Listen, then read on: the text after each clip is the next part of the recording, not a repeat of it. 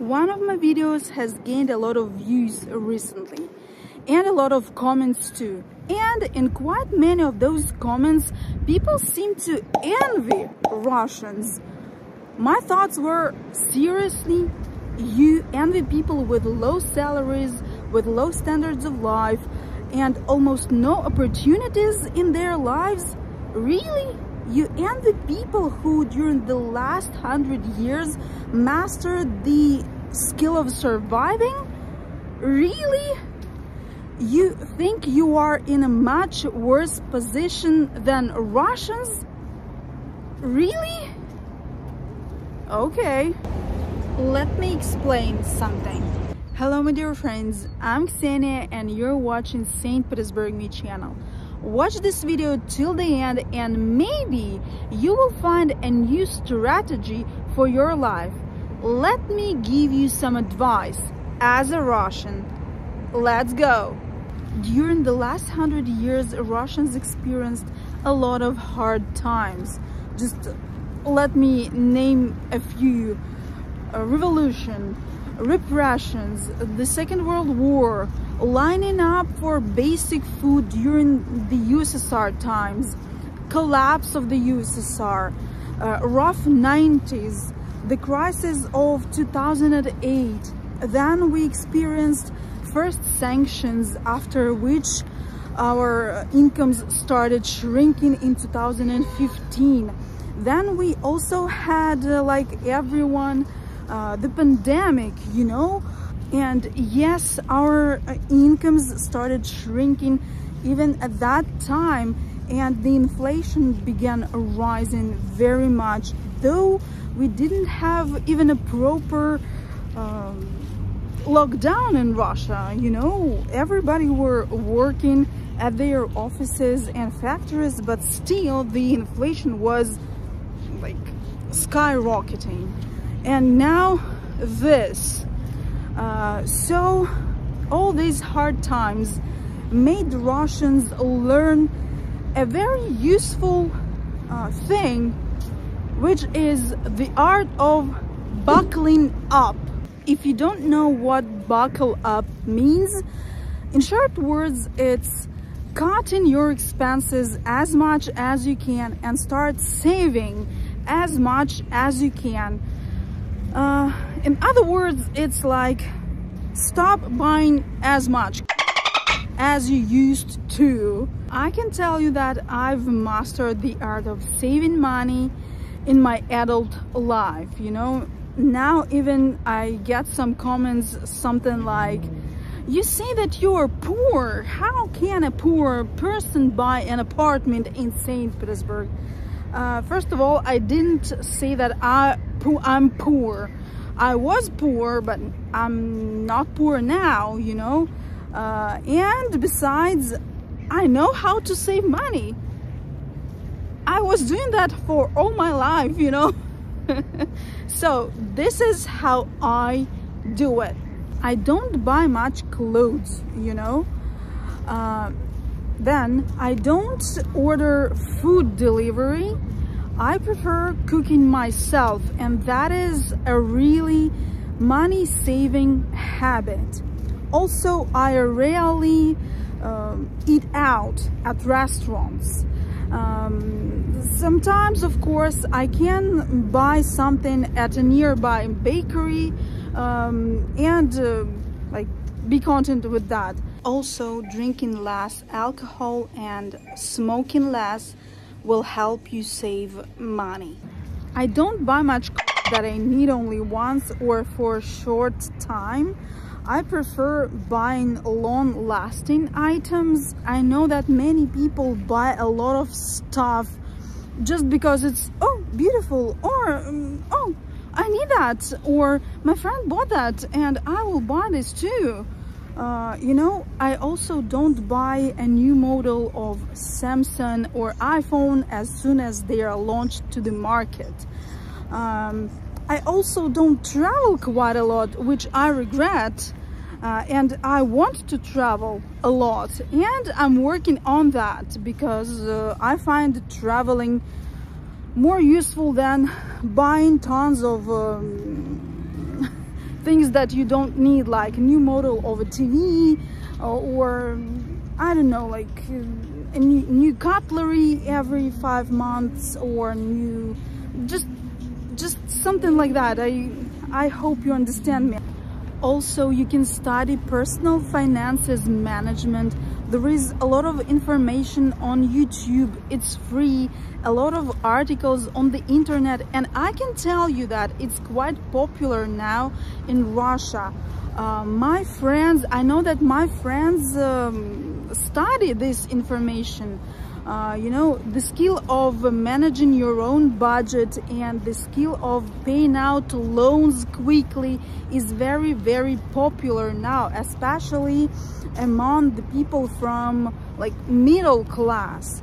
And if you think that Russians don't take loans, that they're free of loans, it's not like that.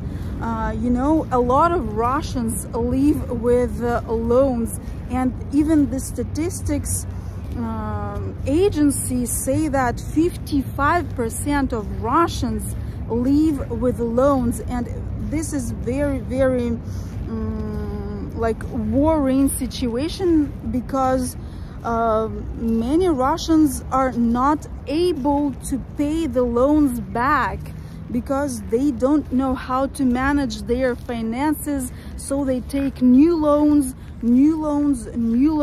to pay out their former loans. So they have you know, like a ladder of loans, like I took this one, then I taking this one to pay this one, then I'm taking this one to pay this one. So it's a very worrying situation now, and all the economists, all the finances specialists, they say, oh, worry, alarm. So if you think that Russians are free of loans, it's not like that, unfortunately.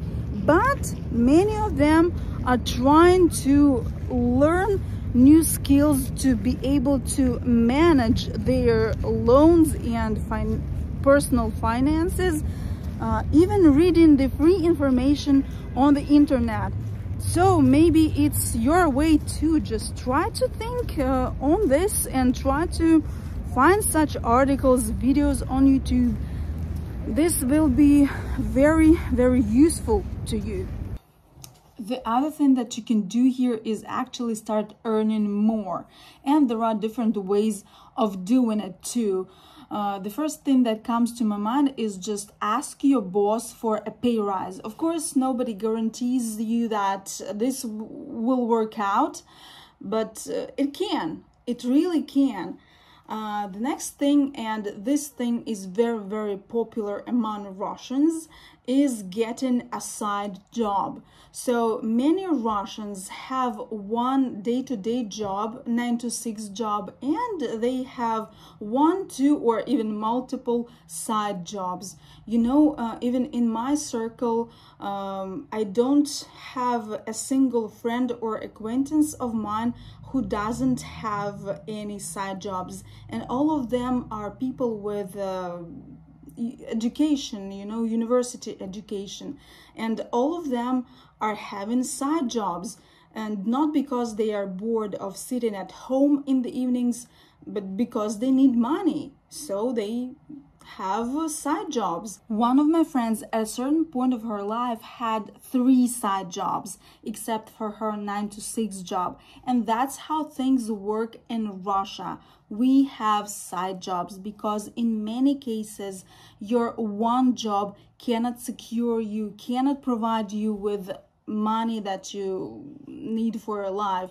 That's why we need side jobs. And you also can find a side job for yourself. Just think about your skills that can be useful for other people and that can get you some extra money. Maybe you are good at making renovations at somebody's house. Maybe you can teach drawing and singing to children, or maybe you have skills in graphic designing or digital marketing. Why not just look for a part-time job or side job, or just maybe somebody just needs some tasks to be done and can pay you.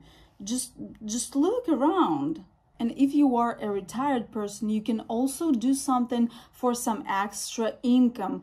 For example, you are crocheting or knitting or do something. Just start an Etsy shop. And actually, that's what I was going to make for my mom, because she's knitting and she needs very good stuff, you know, and I had an idea for opening an Etsy shop, but unfortunately now Etsy doesn't work both in Russia and Belarus. But you can do that. You can. Or maybe you have knowledge of something like history, cooking, literature, arts. Start a YouTube channel or an Instagram page. Be consistent, be passionate, find your zest, and believe me, you will gain some audience, and that audience will bring you some money, some extra money. Of course, you will not become a millionaire out of this, but you will have some extra money. Just try it. Why not? But Ksenia, what can I do if I don't have any skills or knowledge? Okay, learn some. Do you remember how we talked about saving money on food deliveries and not going eating out every day? Once you save some money on cutting your expenses, you can invest that money in yourself, in your knowledge, for example. And this is my strategy, you know. I always learn something, you know, and I take courses. For example, in a month, I start learning a course on teaching meditation. And now I'm studying numerology. You know, I was always interested in that. So I decided just to do it professionally. Why not? So you can also do that. And by the way, if you want to know who you really are, why you came here, what is your mission, or maybe you want to find this information about your child, just write an email to me. Yeah, and we will set up a meeting, a consultation, and I will just tell you all that information. And by the way, now I'm doing it for donation, so you will not have to pay much money for that. So if you want, please write an email to me. And here is one more thing that I wanted to share with you, my dear friends. So please listen carefully. So you have cut your expenses and now you have some spare money, but you don't want to spend that money on getting a new skill or knowledge, but still you can invest that money in yourself. So you can invest that money in your health. So go check your heart, or check your vascular system, or check your teeth, or maybe you have sore muscles, go get some massages or some treatments at a spa. And believe me, that will do you only good. That will make your state better on mental level and on physical level. And believe me, soon you will write a comment under this video, Ksenia, thank you for the advice. So investing both in your knowledge, in new knowledge, or in your health is very good for a person, and it's very significant. So everyone should do that, in my opinion. And the last thing for today's video is charity. Let's talk about that. So no matter how hard times are now, please don't stop making charity, because thus you create positive energy. And you know, people say the more you give, the more you receive. In such a way, you create positive karma that will return to you back in many positive ways. So please, if you was donating to some, I don't know, like cancer fund, please keep donating. If you was donating for a cat shelter, please keep donating. If you was donating for some environmental organization, please keep donating. You will also do only good for yourself, but on the energy level. So this is all for today, and thank you for watching. Thank you for giving your likes and sharing my content. Thank you for all your comments. And my dear friends, see you in the next video. Bye.